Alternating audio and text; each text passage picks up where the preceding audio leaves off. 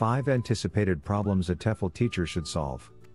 Troubleshooting is part of the teaching experience. A typical ESL lesson always presents problems. But other problems arise when the teacher has to face particular situations. A good ESL teacher should be capable to diagnose these usual problems, and work to fix them properly. Being a new teacher isn't easy, and regardless of how trained and skilled a teacher is, facing a classroom for the first time can cause nervousness.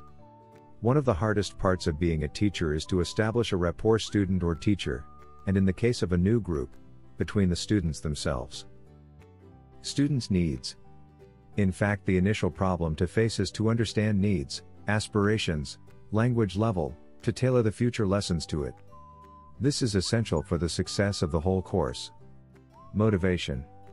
Another problem that can concern a teacher is the constant need to keep students motivated.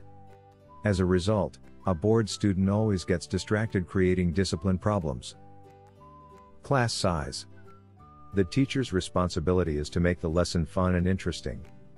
If a single student can lead to problems, we can imagine these circumstances applied to large classes. Generally, large classes need to be carefully organized. The first problem is classroom size and arrangement. Large classes are composed of a significant number of students, whose participation has to be ensured with a correct arrangement that allows all students to be involved in the lesson. In any case, even smaller classes can bring a concern to the teachers because of the different levels of language. This is a common problem for any classroom, and can happen because of a non-efficient level testing procedure or a different pace in the learning process.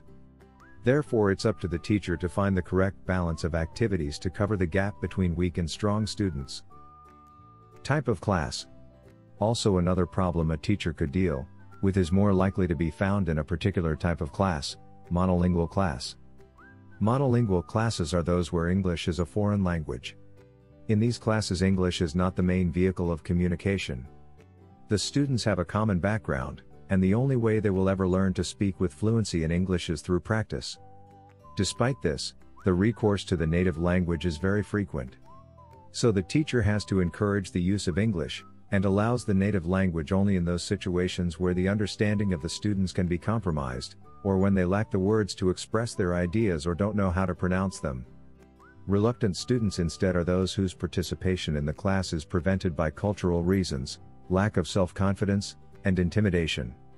This kind of students will do the least amount of work possible, or will be completely excluded from classroom activities. Listening activities.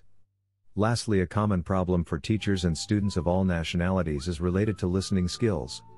In some cases, problems with listening text could depend on the poor quality of the audio source, the incorrect choice of material for the student's level, and the wrong class arrangement.